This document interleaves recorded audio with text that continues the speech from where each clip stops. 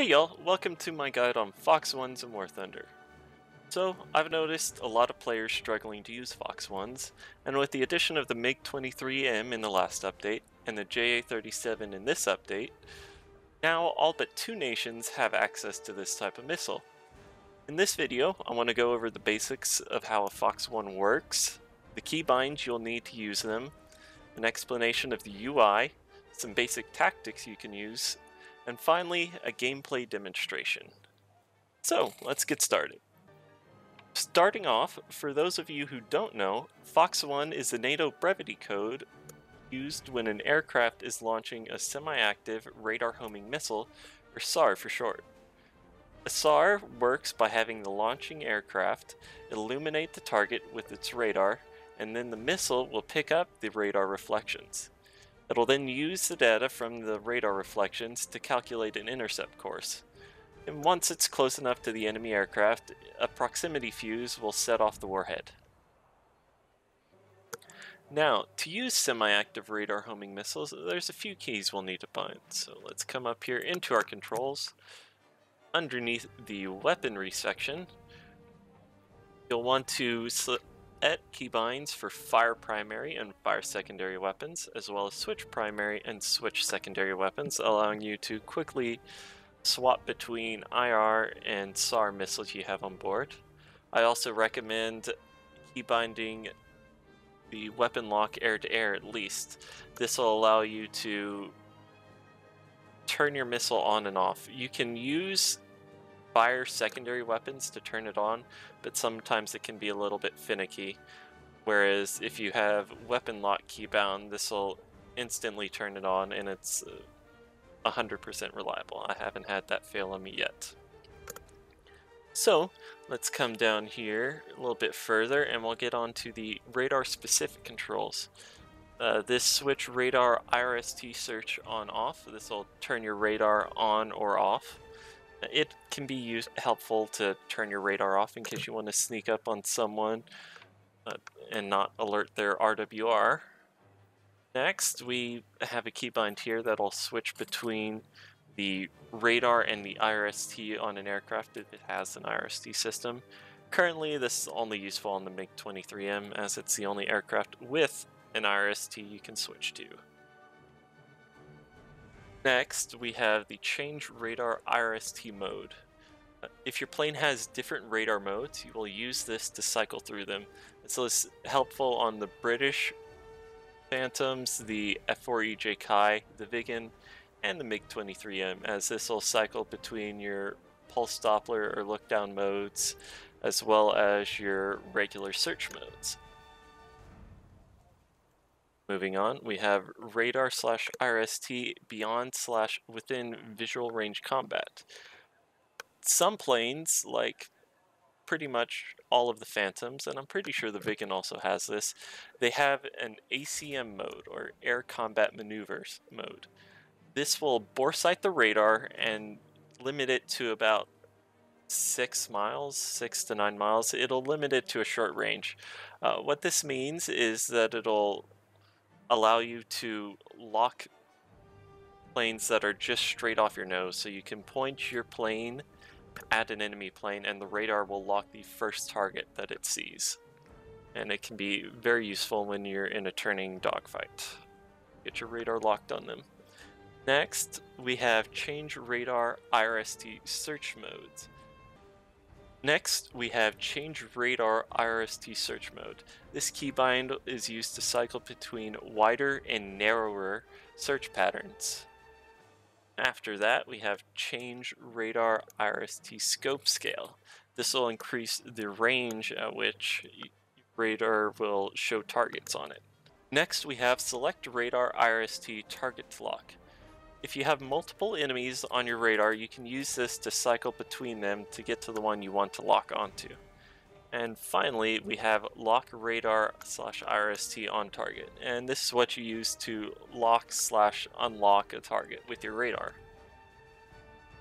And those are all the keybinds we're going to need. So let's hop on over into a test flight, and I will be back with y'all once I'm up into the air and ready to explain the UI. Alright, here we are in the test flight. I've gone ahead and climbed up and gotten ourselves set up and paused the test flight so we can take a look at the UI. We'll go ahead and start over here on the left. This is our RWR. This is what we'll use to see any radars that are currently pinging our aircraft or any radars that are hard locking our aircraft. Right now, there's a SPA down over here that is currently pinging my aircraft. And it'll just show a little flashing half circle here on the outside of this RWR. If he was locking me, there would be a dotted line between the center and the outer circles here. Moving on to the middle, we'll start at the top. We have our compass, which can be helpful for calling out targets to any squad mates you're in a voice chat with. Or it can also show, well, not or, it can also show bearings to targets. Currently, our radar is picking up a target kind of about 293 to 294 from us. It's this F86 over here. If we come down into the middle of the screen, we will see two bars. These are our search bars to give us an idea of the area we are currently searching in the sky. Now, if we come over here to the right, we'll have our main radar display. I currently have my radar display set to a square. Yours might be set to a little pie-shaped pizza slice, whatever you want to call it. If you would like to set it to the square, what you can do is you can come into Options under Air Battle Settings. This setting right here, use rectangular radar indicator. If you switch that over to yes, you will get the square indicator like I have right here. Coming back over to our radar indicator, we have on the top left here the azimuth we are currently scanning. So we're currently scanning 60-degree azimuth with 9 degrees up and down. So you kind of split that 60 in half. So we're kind of searching 30 degrees to the left, 30 degrees to the right, and about 4.5 degrees up and 4.5 degrees down. Coming over here to the middle, we have two things to look at. First, on the left middle here, that is our ground clutter indicator. You can see 4 bars over here, and only 1 bar is lit up. So what that means is we have low ground clutter, and we shouldn't really have trouble acquiring a radar lock. The higher that gets, the harder it'll get for you to acquire a radar lock and maintain that lock. Now, certain radar settings can help minimize that, as currently you can see over here on the right, I'm currently in the search LD mode or look down mode for the MiG-23, and some phantoms in the Vegan, this would be search PD, and that's for your pulse Doppler, and it'll help filter out ground clutter. We can swap that there with our change radar mode, and as you can see, we've gone over to a just normal search. We press that again, and we're now back to look down mode. Then over here on the right, we have our current scale of the radar. So currently we're seeing 19 miles on the radar. If we use the change radar scope scale keybind, we can then cycle this through several different range presets, and we can pick the one we want to keep. Usually on the MiG-23, I just leave it at the default 19 miles, as that's plenty for AirRB. Coming down here onto the radar display itself, we'll see a negative 52 degrees and a 52 degrees on the 2 top hand corners. And that's just saying that the screen itself is showing a possible 52 degrees to the left and 52 degrees to the right. But since we can only search 30 degrees left and 30 degrees right, our radar screen isn't going to fill up this whole square. On other radars this may be different, but that's how it is for the MiG-23. Now, an important thing here is you see a shaded in green section of the radar. On other radars that might be large, it can be different sizes and shapes depending on the radar, but to lock a target, you want to make sure they are in this shaded green section. So in a second, we'll pull this F-86 over into that and lock him up. So let's go ahead and do that. As you can see we're picking him up there. He's in our shaded green section. So we'll go ahead, lock him up. Let me move over here and we'll pause it. And there's a couple things we'll need to look at now. As you can see, our radar has changed into, instead of a search, we are now in a track section. So we have a good solid track on that with low ground clutter, so we have a solid lock here. Another thing we can look at is these 3 bars here on the right hand side.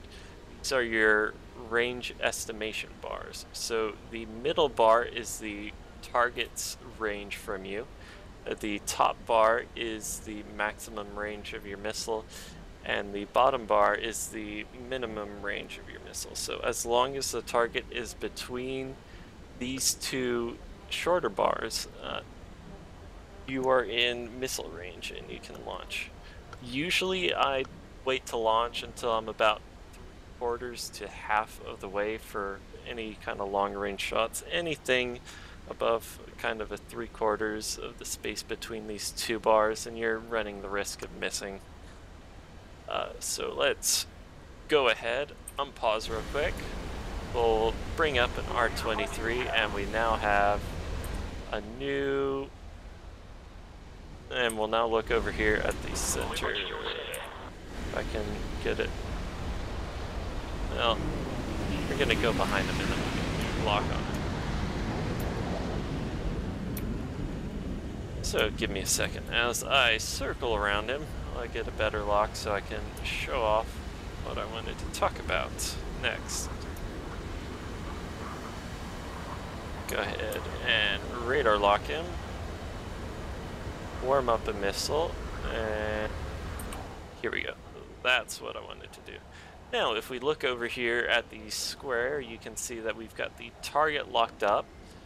Top right here, you see we have our range to target, so he's currently 1.4 miles from us. Bottom right here, we have our closure rate, and then a very helpful little indicator here on the bottom is that's indicating the direction the target is traveling from you. So right now the target is traveling away and to the right of us, as shown there.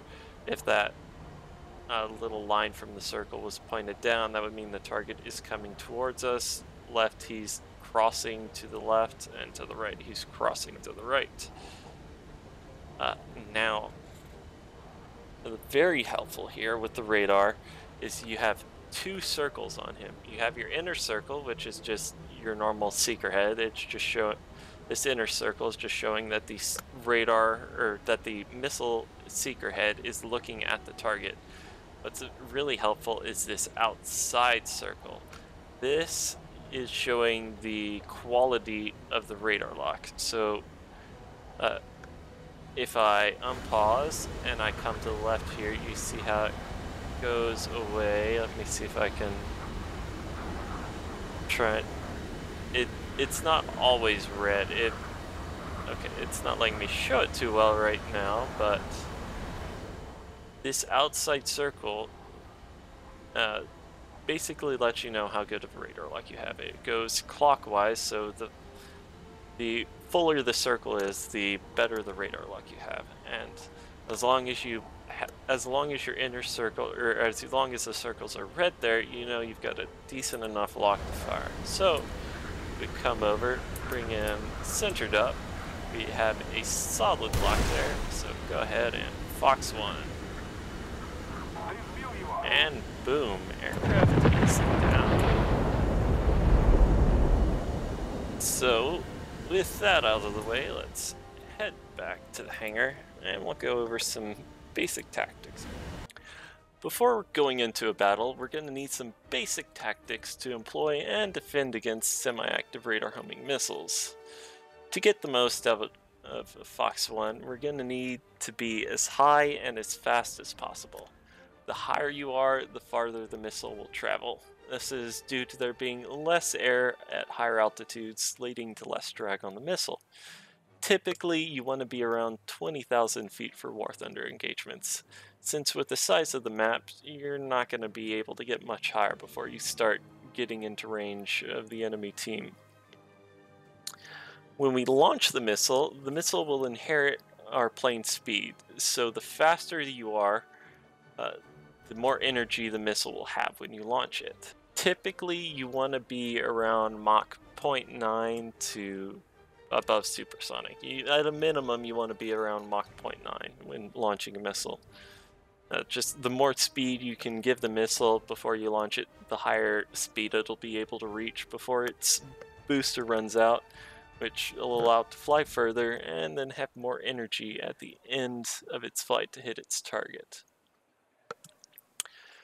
With these two basic concepts out of the way, let's go ahead and look at a more advanced tactic, what I call the offset and crank. This will combine two maneuvers that'll help you effectively defend against an incoming SAR missile while maintaining a lock on your target and using your own SAR missile to shoot them down. So let me do a fancy-dancy switch over to my wonderful drawing here. And yes, I am definitely an artist. Nothing wrong here. So over here on the left we have you and the blue, and over here on the right we have the big bad evil guy we are going to blow out of the sky. So we're starting off in a head-on with the enemy, and we both launch missiles. Now, after we launch our missile and we see a missile get fired on us, or just about after we fire a missile, we want to either turn to the left or to the right. This is offsetting, and we will place the enemy on the edges of our radar. This will then force their missile to turn to acquire an intercept course on our new course. So as we turn off to the left here, the missile is going to have to make a hard right to come out to lead us enough to hit us. And then you want to wait several seconds, so then the missile will acquire the lead it needs to hit you, and then you come back to the right. This is the crank. As you crank over, the missile is going to waste most of its energy trying to come around, and as you fly through over here, the missile will fly behind you most of the time, and you're defeating the missile without even having to use countermeasures most of the time. All the while, we're keeping the enemy on our radar screen, and our missile is screaming in, and it'll come over here and blow up the enemy. Now, let's head on back over to War Thunder, and we will switch over, and I'll show some gameplay. Future Rampage here. Sorry, I've realized I talked about how to use the radar and how to employ missiles and tactics to use them, but I never talked about the missiles themselves. So, over here on the MiG-23, let's hop into the secondary weapons screen. And what we're going to want to focus on here is the R-23R. This is the semi-active radar homing missile. And so the important information we're going to want to glean from this is going to be, number one, the maximum G overload. Let me actually click on it this way. Yeah, we want to look at the maximum G overload and launch range. These are going to give us an idea of the capabilities of our missile and how we can employ them. So the R-23R has a 15G maximum load, so that means it'll be able to pull 15 Gs. If you're used to using IR missiles, you're used to understanding what maximum overload G is, but one thing you're not used to is the extra range you get with the Ox 1s. And now the 16 3/4 mile is definitely the maximum under optimal conditions. You won't normally be shooting that far, but it gives you an idea of what kind of range the missile will have. If we go over here to Japan and look at the F4ej Kai's missile, it gets a new AIM-7, AIM-7E2. This one has a 31 mile range, so In theory, the AIM-7 should be able to outrange the R-23R, and in practice they do, but not by as much as you would think with these maximum launch ranges. Usually the effective range for a R-23R I found is somewhere between 6 to 8 miles for a long-range shot, whereas the AIM-7s you can get between 8 to 12 miles for long-range shots. I've gotten hits with those before.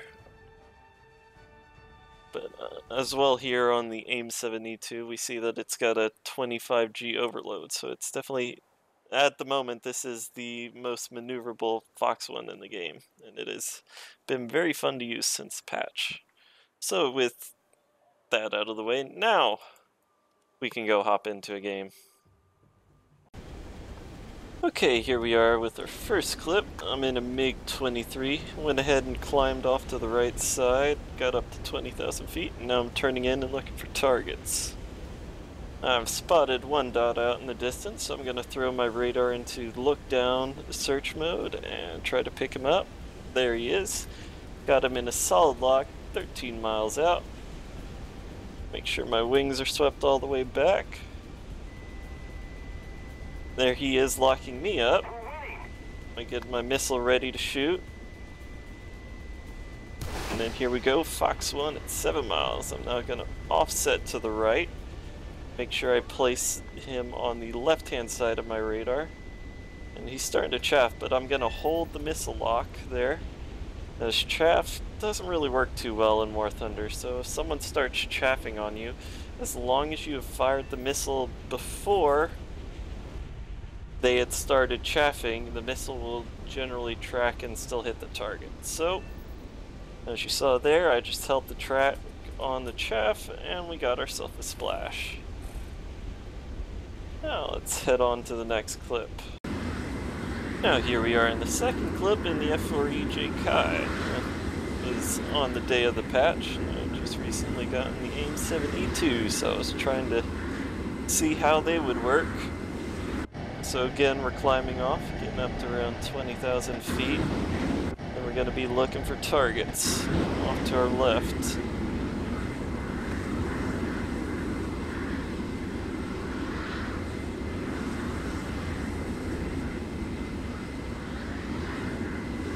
Here I start to get a radar lock, so I turn to put it off my nose and see if I can find them with my radar. I find one, but he's not heading in the right direction to be locking me up, so that's not him. Looks like there might have been a missile shot at me, so I'm going to go defensive. Try to notch the missile. I'm not sure what exactly is locking me up. Now I see him here, they're two F4Es, so I get the one on the right with ACM lock, I get a Fox 1 off, and then I'm going to offset right, hold the lock. Now I'm cranking back over because the one on the left shot at me. You see the missile fly right by there. We've got splash on the guy on the right, now we're merging with the guy on the left. He came into this merge way too fast, so he's going to shoot out in front of me, but I'm not able to get the kill. Teammate came in and cleaned him up. That was a good example there of using an offset and crank maneuver. Well, let's move on to the final clip. Here we are in our third and final clip. Side climbing again in the F4ej Kai. Getting up to around 20,000 feet in that general area. Right now I'm getting locked, so we'll see if I can spot what it was. Looked like that F4E that just got shot down by our FGR2, so got nothing to worry about now. See a target, long range on my radar, so I lock him up, but not too worried about him now. Just looking for other targets that might be more opportune. In the meantime, since I'm in no trouble at the moment, I'm answering some questions about the fuel bug we were getting on the first day of the patch.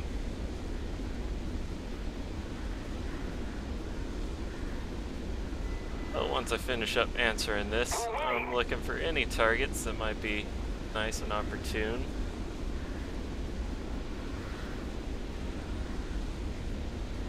Here I see that Jaguar's coming around again, so I'm gonna get him locked up with my radar. Using the ACM mode, and thanks to the pulse Doppler on the F4ej Kai, I'll have no trouble hitting him even though he's against ground clutter there. There's Splash 1 with the AIM-7. As I pull up, I see this Vig in here chasing my FG1. So I'm going to try to help the FG1. Quick check at my 6, make sure no one's going to shoot me. As I look around, the FG1's turning towards me. So get some lead on him, then Fox 1 into the head-on and Splash 2. These AIM-7 E2s are deadly in the head-on.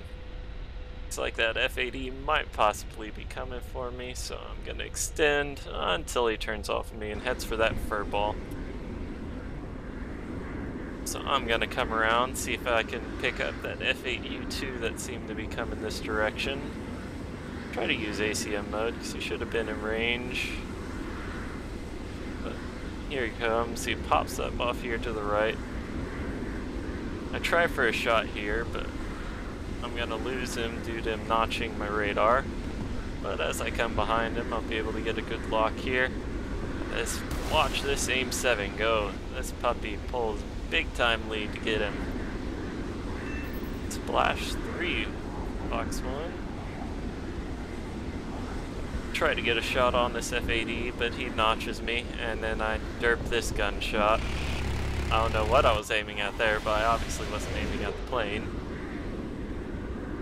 This F8E doesn't turn into me, so I'm gonna come around and see if I can get another shot off on him. Using the ACM mode to find him, get a radar lock, but he dives below mountains, so my missile runs into the mountain trying to pull lead. This time I don't derp the shot, but instead of derping that shot, I'll derp this one. As you saw there, my friendly's name faded behind the MiG's name, so I thought the MiG was behind him, so I tried to save him, and instead I ended up killing him. Always check to make sure you have no friendlies between you and an enemy you're trying to shoot at, because the missile will always go for the friendly, and then you'll look like a bad person. But that's it for this clip.